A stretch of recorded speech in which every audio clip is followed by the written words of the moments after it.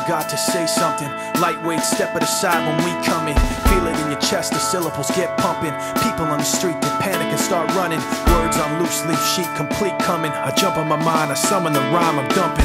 Healing the blind, I promise to let the sun in. Sick of the dark ways, we march to the drumming. Jump when they tell us that they wanna see jumping. Fuck that, I wanna see some fist pumping.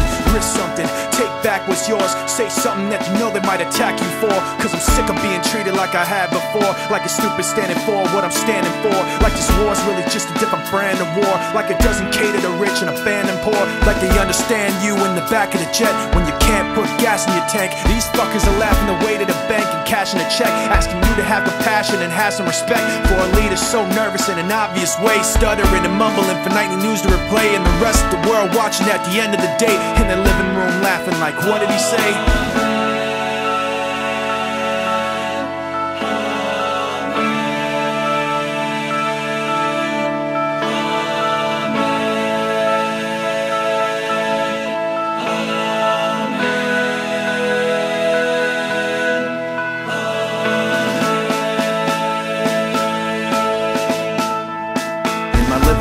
But I am not laughing, cause when it gets tense I know what might happen. World is cold, the bold men take action, have to react to get blown into fractions.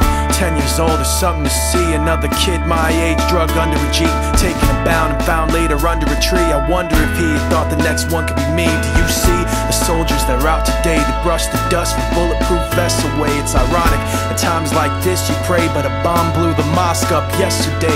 There's bombs on the buses, bikes, roads, inside your market, your shops, your clothes. My dad, he's got a lot of fear, I know, but enough pride inside not to let that show.